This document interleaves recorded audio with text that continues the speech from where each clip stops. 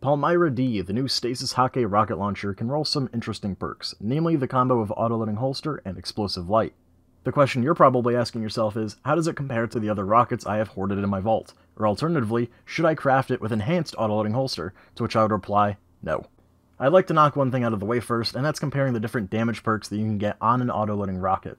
These rolls include Lasting Impression, Vorpal Weapon, Frenzy, and Explosive Light. There's also Adrenaline Junkie, but that requires kills and will not be sustainable for a damage phase. For testing's sake, I've taken off impact casing on all my rockets to make sure they're as equal as possible, but you should keep in mind that different subfamilies of rockets do different damage, so here's a reminder of what those numbers are.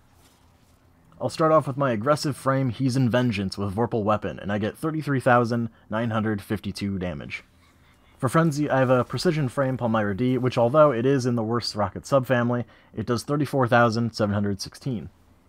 When it comes to Lasting Impression, I have an aggressive frame Heathen, which again is doing 10% more than Palmyra D just based on its archetype alone, and it gets 36,803.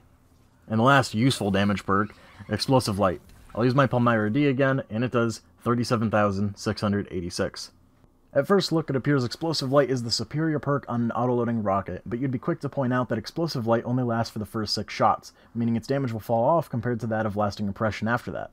I'd counter this by saying that Explosive Light is better, because if you have any sort of build whatsoever, getting 6 orbs before damage phase is a non-factor, and during damage phase, you're very likely to pick up orbs from your teammates' supers, giving you Explosive Light for all 9 rockets. An even better defense for Explosive Light is when it's in the hands of a skilled fire team. That slight difference between it and Lasting Impression is what makes boss speed kills so fast, and it's why they use Explosive Light to begin with. Not to mention the detonation for a Lasting Impression rocket takes over 2 seconds to actually go off. Now, the majority of players aren't the ones that are pressing 17 buttons a second and smoking crack to get the world's fastest Sanctified Mind Kill. You want to know what rocket you should be using for boss damage. Well, there's 2 types of people, I think. Number 1 is the person who uses only their rocket. No special, just heavy spam. In this case, that person's going to slap on a Field Prep Clown Cartridge Hothead. This roll is going to do the most damage the quickest.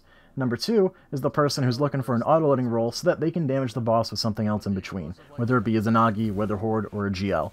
This person is going to want to look for that auto-loading Explosive Light Palmyra D.